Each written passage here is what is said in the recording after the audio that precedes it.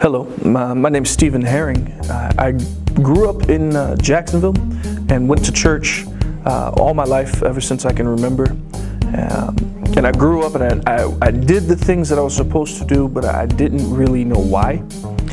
And eventually I turned 18, graduated high school, went to the Air Force, and in my time in the Air Force I began to not go to church. I stepped away, just backslid is what it was, from everything that I had grown up knowing.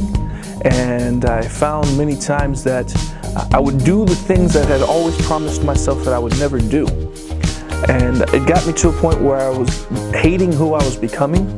I had become very narcissistic, very arrogant, as a cover for my own issues, knowing that I was doing wrong, knowing that I was raised better, and yet I couldn't do anything about it. And finally it came to a head when I was about 21, maybe 22 years old, and I had been going through some things in my life that scared me as a man, as an individual trying to push through.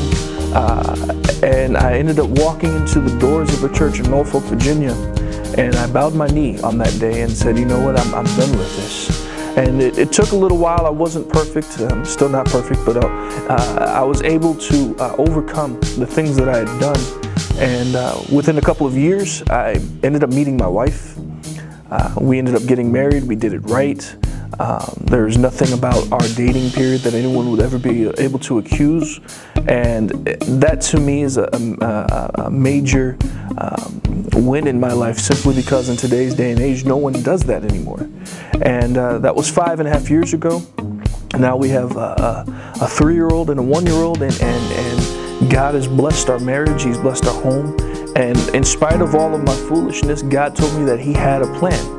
And it's beginning to come to fruition, and now here I am. I sit in Greenville, North Carolina, and I pastor a church, and God is using my life. And if you told me that when 7 years ago, 8 years ago, when I rededicated my life, that there was a hope and a future for God to use me, I probably would have laughed at you.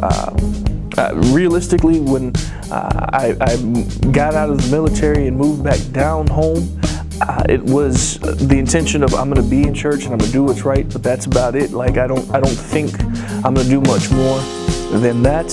But here it is. God's using me. He's building a church, a wonderful church here in Greenville. And in that, there are other people who have similar testimonies all around us.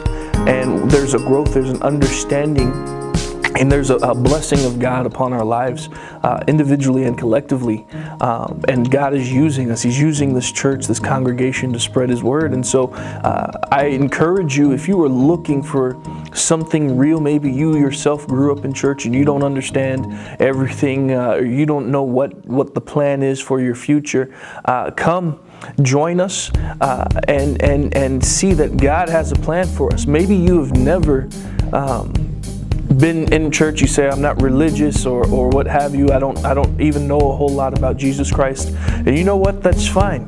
We want you to come in and get to learn and get to meet people around you, get to meet Jesus for yourself, and meet Jesus for who He is. And know that God has a plan. He's got a purpose for you. We're down here every Sunday morning at 11 a.m. For service, and then Sunday evening at 6 p.m., which is it's a separate service, and also on Wednesday nights at 7:30. We know many people have to work and they have things that go on, but you know what? God has a plan for your life, just like He did for mine. And I would highly encourage you that if you want to see God move, if you want to be in a place where people can talk about what God has done, come and join us on Sunday morning, Sunday night, Wednesday night, and see what God can do in your life if you're willing to do like I did and surrender to Him.